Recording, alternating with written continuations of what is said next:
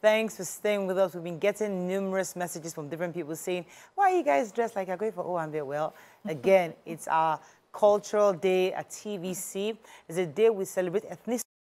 It comes in different cultural attire. If you follow TVC on Instagram, on YouTube, and all the various pages, at some point we're going to go live and you see all the cultural display of different attires just to celebrate cultures. And I think it's an interesting time to that. We do this every year. We've been doing it for about 3 or 4 years now, and we're quite consistent every year. And this year is especially special because there's a lot of division in our country.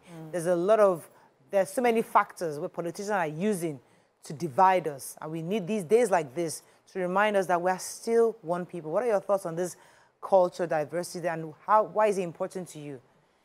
So Nigeria has a very rich culture, probably because we have the numbers. We have the ethnic groups going to close to 400 and something. And every ethnic group has its origins in deep-rooted culture, the type of food they eat, the way they dress, and traditionally. And these are cultures that I feel if we organize ourselves as Nigerians, we can milk the world. Absolutely. I travel and I go to countries and I see their culture and everybody says, wow, woo, whoa. And I'm like, well, just a few tribes in my place will beat these people hands down. But instead of, harnessing that diversity as a strength that we can milk the world with, we are busy because of political interests trying to destabilize what we have. Nigeria is a very beautiful place. I go to some places and I'm like, a place in the north can cover this place that I'm seeing. I'm so proud of my country because I know, at least I can say that I've been to about 15 to 20 states in Nigeria. I know my country to the best of my ability, and I'm still going to more places. And I know that we are so ingenious. We wear our country proudly.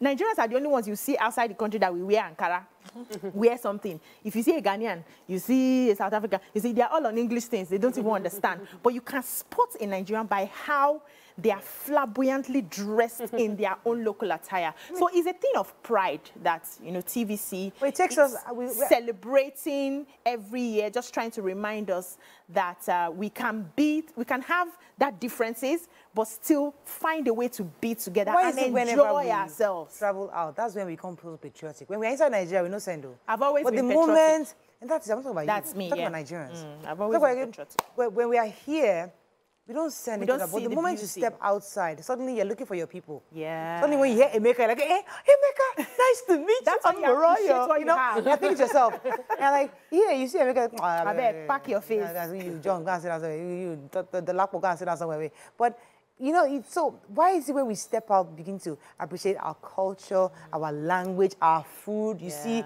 your food outside and you're thinking, amala. And I think it's just like, what's wrong with these people? So, Nima, your thoughts on ethnicity, and if we should, why would you like to celebrate today as a cultural day in TVC? Okay, I would particularly appreciate it born in Lagos. And I remember growing up, my uncles would come and be like, they have to go home. My parents would be, it's not safe, it's not time yet. And I kept thinking that I would never know anything about my roots. But my mom, God bless her, took time to make it a language at home, effort. I remember all her beads. She's a princess of my kingdom. From the royal family, and at the time when she married, her grandfather was still king. She had all the beads, all her things that she married with, and I took them to school and lost everything. Whoa. All the cultural day, they would dress me up, I would come back with one ear. I didn't know the value of it. So, but when I grew, I think I was around 20-something, I found a book of Proverbs in my language that improved my command of my language a lot. It was written by the Waziri of Bauchi, the former, the professor, I think he's late now, of Islamic Studies in Ilorin.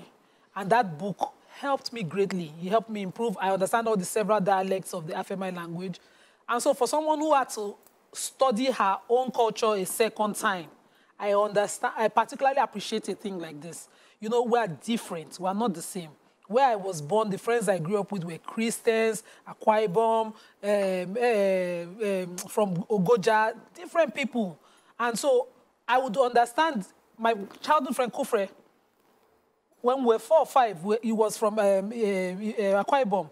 We learned different things. But when you grew up and got to university, it just seemed like it was because in Yoruba setting, when you speak a different language, my friends then would just like, "Kilo so."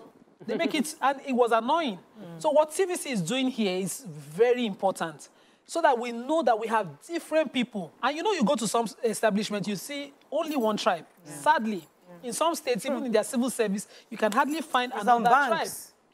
And there's a general language spoken. So there's a language of the locality, which is normal. I can speak Yoruba well, but let us appreciate the differences that we have. And so when an institution like TVC or a corporate entity like TVC decides to do this annually, this is not the first time.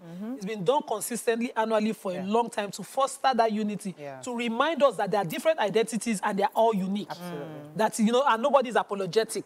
There's no minority here. When you, on that day, last year, so who won? I think MM had, last 2 years, she had the epic look. And she trashed everybody. It was different. There was no minority. It was the beauty of that culture that was seen and everything. And I think that is very important, and it's something people should emulate everywhere. So what would you like today to signify, especially for Nigerians at this time? So I've always felt like we're so one. My children are they are quarter Ijebu, quarter Ekiti, half Isha.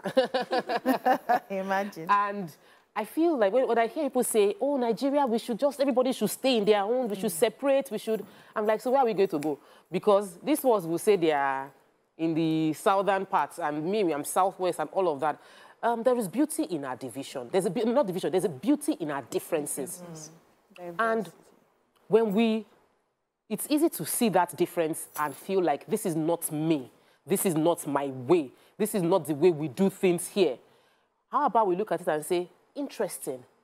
Why are they doing it like that? What can I learn from what they are doing?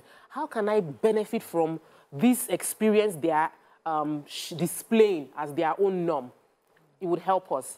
My husband is totally different from me in terms of running a business or how it takes his time. I want to fly. So when I talk to him and he'll be like, let's think about it. Before it was a fight. But now I tell him, when he says, have you started again? I'm like, Mark, this is my way. And it's an advantage to this marriage that I jump. And it's an advantage to the marriage that you are slow. Because the two of us together can then build a formidable force. That is the way Nigeria is. The North has a strength, the South has a strength, the East has a strength. Everybody, the Middle Belt, the 6th geopolitical zone, we are all so different. And it is such a beautiful thing if we no longer see it as them doing their thing. But we are all now bringing those strengths together and leveraging it for the growth of our country. It will be so beautiful. We should not allow politicians define these times for us. I think Nigerians must understand that, listen, this is who we are. I proudly say my father and my mother are from Lagos. My mother is from Isareko, Dusumu family. My father is from Lagos, but was doing his death, I realized that his ancestors, actually, because I think his forefathers came from his forefather on the father's side came from Maiduguri. Wow. I found that the Aka is a Maiduguri. I didn't even know. Wow. Aka descended from Maiduguri. His mother, have Hausa roots. Yeah, his mother is from Brazil. His great Brazil. When they came into Lagos, they came to Lagos. So they met there. Forefathers, but they came for the 1800s. So I think in the Lagos state, whatever. Once your family is here for the 1800s, does that justify your nose? Because I'm looking at your nose differently now. That matter. But the thing is that we are all somehow connected. All connected. And days like this, the time for us to reflect as a people, because political season is coming. Let these elections. I erroneously, now I would like to admit that I erroneously said it sometime last week or something that it seems like this election is going to be based on ethnicity at the end of the day, because everybody's going to go according to. But the truth is that it shouldn't be. I take that back. It shouldn't be. It should be based on competence. Let us see, what can you do? What have you done? What are you able to do? Are you able to evolve? Are you able to get everybody together? We don't want an ethnic race. We want a Nigerian race. We want Nigerians to know that, I'm coming now, Nima, let me learn.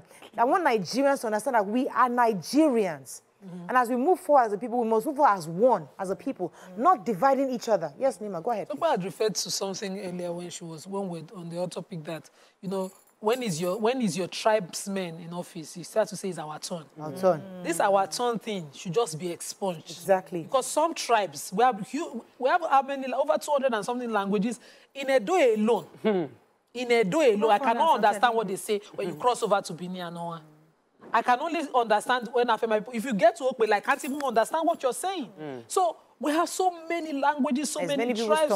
So it can be, when will it be some people's turn? Honestly, some people may never so get it. let's get this nonsense of turns out of our head. And when we have a Nigerian, that Nigerian should drop every tie to any tribe and ethnic group and represent everybody. May I quickly say that the government has a role to play in not feeling that distrust that the people have. You must not be seen to be partial to one part of the country. That is where it comes from. If you are seen as neutral, everybody gets a chance. Everybody who you think can do the work, who is competent, gets a chance. And you're not seen to, when it comes to this sort of people, you bend the rules. That is how Nigerians can become and agree that they are one. If we still see that some people are, treated with kids' glove and other people are treated differently, even if we speak English and wear traditional outfits every day, nobody will believe you. When you are done, you go back home. We have to wrap up. So I would just like to take this last moment to appreciate the management of TVC for this wonderful initiative of Culture Day. As I said, before those political people start saying, it's because of political season. No, it's not. This is the 4th year. Yeah, we do it third year. We do it every single year. So it just so happens that this is a season that we are in. But I must celebrate the management of TVC for this fantastic initiative. It's great to bring Nigerians together, celebrate their culture. I'm pretty excited to taste all types of food. Music. I'm already hearing the music outside, eating, all types of things. So wait around for the live show so you can see the taste of what we're going to be experiencing today. Have a fabulous weekend. We'll see you Monday. Bye for now. Bye-bye.